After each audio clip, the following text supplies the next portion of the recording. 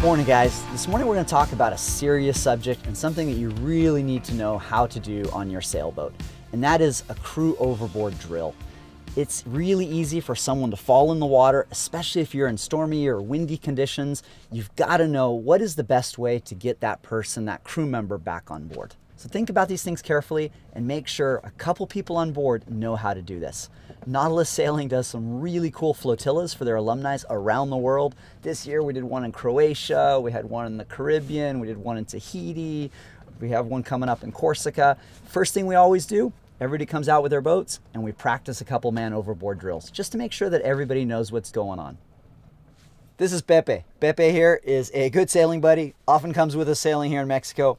Unfortunately, he does have a drinking problem. He hits the tequila here, the cheap stuff, rather hard. So he randomly falls overboard, and it's kind of frustrating for us. Just when you're enjoying a nice sail, he goes in the water and we are forced to recover him.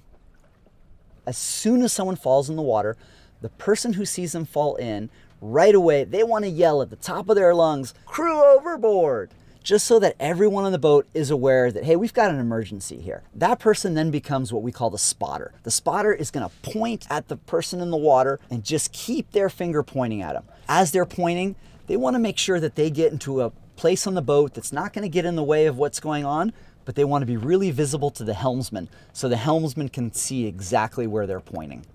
We do this drill all the time with sailing students, and inevitably they'll turn away and be like, hey, go ahead and grab the boat hook. And when they turn back, they've already lost sight of them. You'd be amazed at how quickly you lose sight of someone, even in 1 to 2 foot waves. When all you're looking at is ahead, you'll lose sight of them really quickly. So very important, spotter, gotta keep pointing at them. Don't take their eyes off and just point.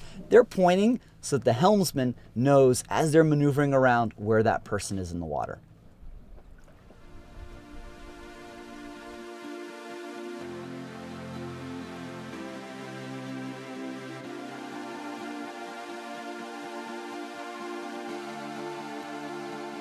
If you're under sail, when someone falls overboard, you want to turn on the motor so that you have steerage, and now you want to get your sails down as quickly as you can.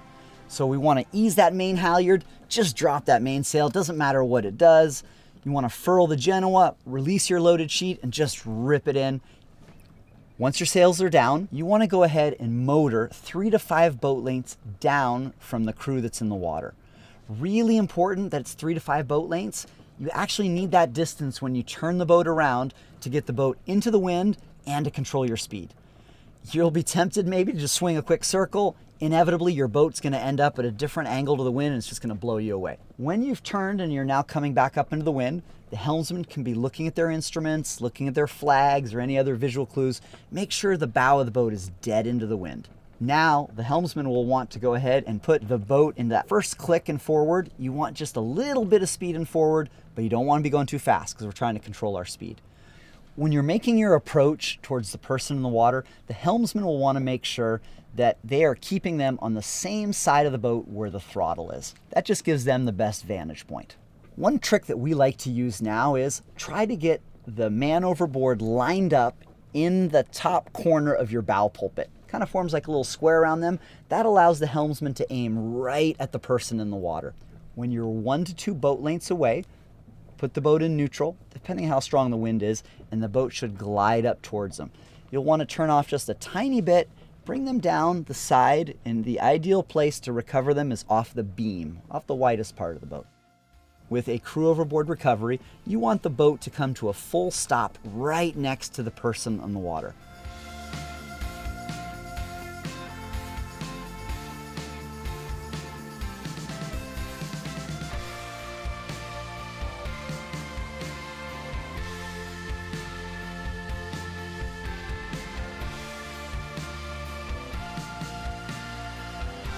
We've gotten really good at doing the man overboard drills with Pepe here, but you know, for some reason, we still do bring him sailing. We just enjoy his company.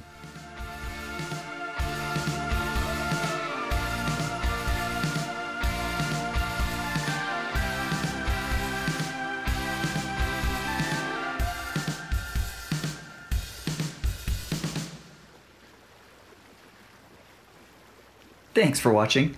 Be sure to subscribe and hit the bell so you'll be notified of future videos. Lots more great videos are in the works with all kinds of practical sailing tips. Be sure to check out the next video to continue learning from our basic sailing series.